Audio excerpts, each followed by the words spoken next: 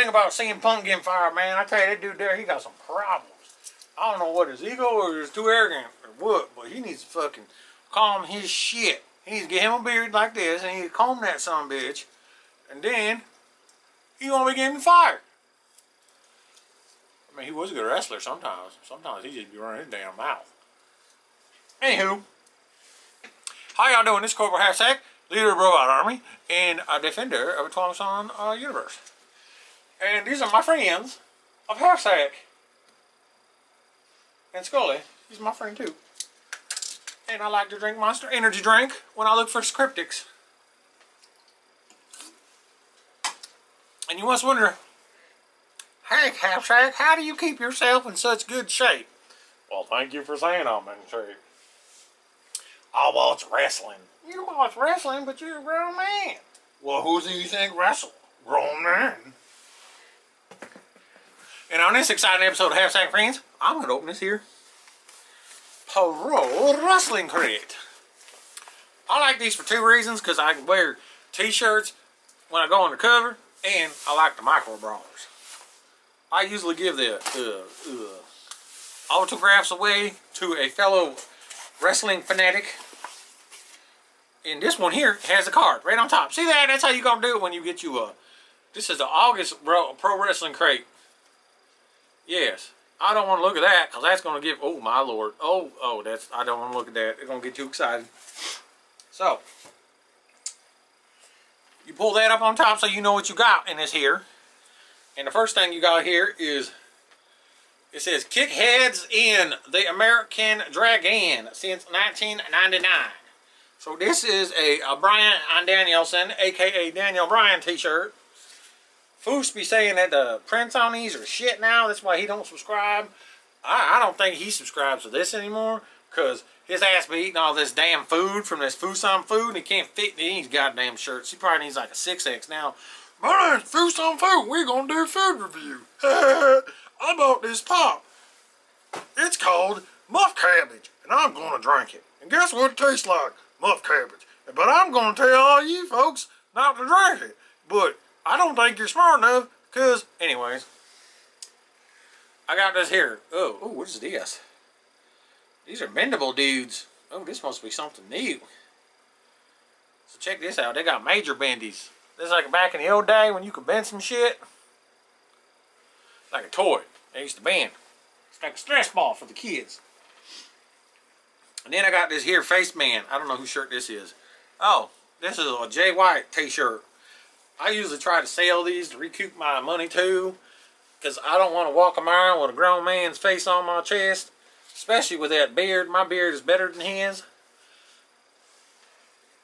So, Jay White, you are going to be sold at the next convention.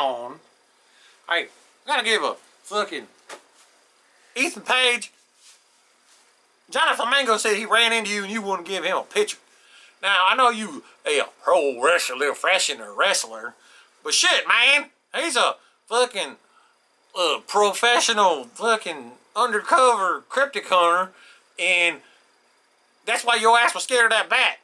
You'd come got Half-Sank and Johnny Flamingo, Mr. Page, trying to hide behind Sergeant Slaughter, you pussy.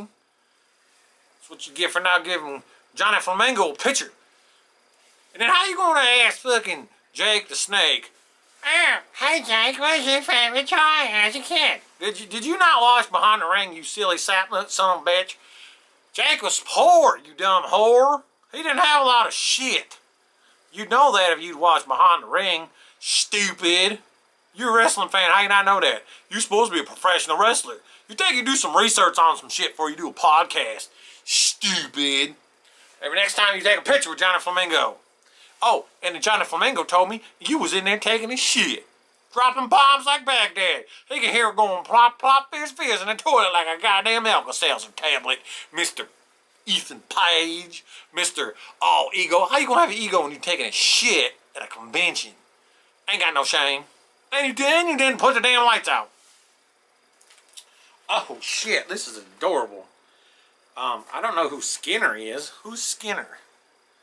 This is a 250 chance. I don't know, but I'm about to look this up, because sometimes I'll be doing this shit. I don't know who this is. So we're going to look up Skinner. The professional wrestler. S-K-I-N-N-E-R.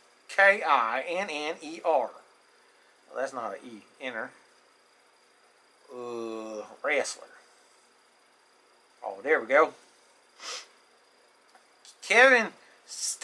Steve Kern. His name was Steve Paul Kern. He is a retired wrestler for the NWA. He was part of the Fabulous Ones. He was in the WWF as a Skinner. I never heard this man. But, apparently he was a professional wrestler. He was in WWE for 2 years. Oh, he was in WCW for 1 year. And he retired in 2001.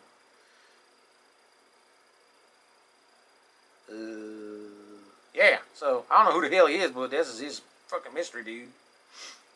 Early life. He says this is from, he was from Tampa, Florida. Oh, his daddy was a B-17 pilot, and he was shot down in Germany.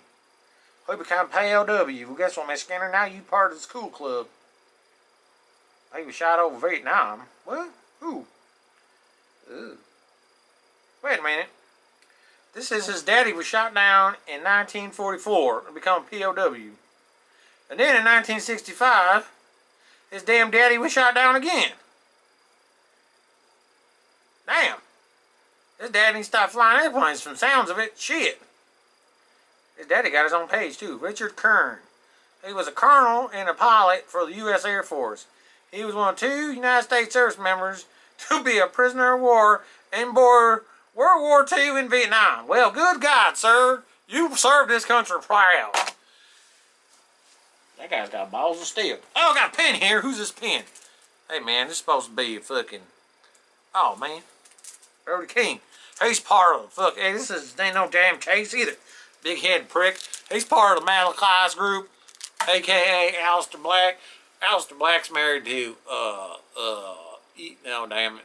She's part of the LLWO. I can't think of her name.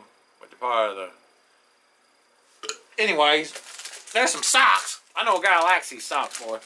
What kind of socks are these? Oh, man, these Brian Pillman socks, man. These are some super kick socks. I got these for you twisted critters. You gonna get these, boys. You like socks. Walk around barefoot at conventions and shit, kicking people in the fucking head. This is the cheapest fucking sting patch I've ever seen. Oh, it's a scorpion. It's a sting. Couldn't give me nothing better than that. Shit. Then we got us an autograph. I know who this autograph is. It says, I was Butterbane. He's a boxer. Hey, I seen this dude. He came to Real Cool Comic-Con one time. Half-Sank and Foose was there.